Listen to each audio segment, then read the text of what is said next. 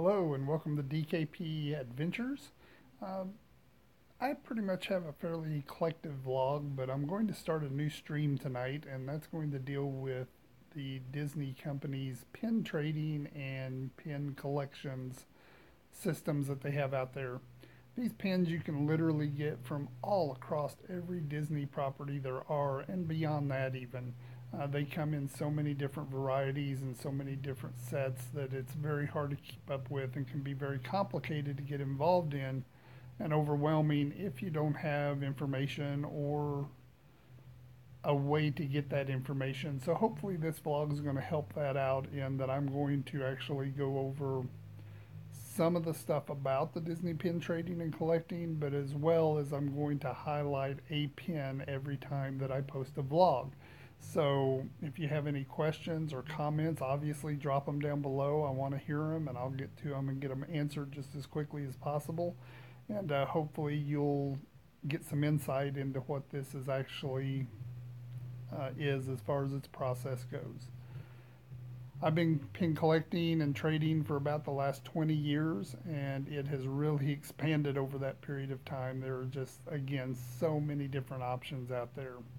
Uh, One good resource that there is on the web is Pin Picks, that you can actually get onto and look up different pins and different information and some of the history and those types of things. But again, it's very limited as far as what they have out there because they tend to deal with just the popular, whereas thousands upon thousands upon thousands of different pins exist for the Disney properties in just about every genre that you could even think about ever wanting to collect. If you're like me, I collect just about every type of pin that Disney puts out because I love the pins and I like Disney properties, so it's just a very good hobby for me to be in. So today we're going to talk about one of the pins from a set called Pets of the Stars. This set actually was released back in September of 2003, and it was exclusively for the Cast Lanyard series, which means that this pin wasn't sold anywhere in stores, uh, on property or off. You had to actually trade a cast member or somebody who had traded a cast member for this pin so that you could collect it. The one that I'm going to show tonight is Rahja, and I'll put a better picture of this pin on here in just a minute to where you can see that. And of course, he is the pet tiger of Jasmine in the Aladdin series, and it was one of four pins in this series, and the other three actually were Abu, which was also from Aladdin, the monkey, um, the goat from Esmeralda, and Miko from Pocahontas were the ones that kind of finished out this series of four. But again, they were cast lanyard pins. On the back of the pin, it says official Disney Trading Pin 2004, even though it was released September 2003. And the only way you could get it was then to trade with a cast member in order to put this pin in your collection. So there's no way to tell when it was actually discontinued and they quit producing these pins. But I do know, of course, this is a 15-year-old pin now, and over time, of course, pins get lost, they get destroyed, damaged, whatever have you.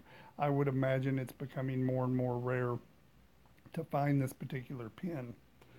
But if you would like to start pin trading, I would suggest that you get some starter sets from Disney, Disney Merchandise, DisneyParkMerchandise.com, those types of places to where you can get started with some authentic pins because these do tend to be a lot of times will be counterfeited overseas and you will get some poor quality pins if you're buying huge bulk sets like from eBay or places like that. So just make sure that you're playing it smart if you're just getting started. If this is something you do quite a bit of or even just dabble in and you have a little bit of knowledge about it, then by all means, if there's any questions, again, make sure and ask me down in the comments. I'm ready for some questions and hopefully to get this vlog started. I'm going to, like I said, post some pictures of this. You can also go over to my Facebook page, which is Pin Collector, all one word, PINCOLLECTOR, and get some more information that way as well. punch that subscribe button, and of course hit a like if this is something that you think you would like to follow. And I look forward to having some fantastic conversations in the future. Have a great day, guys.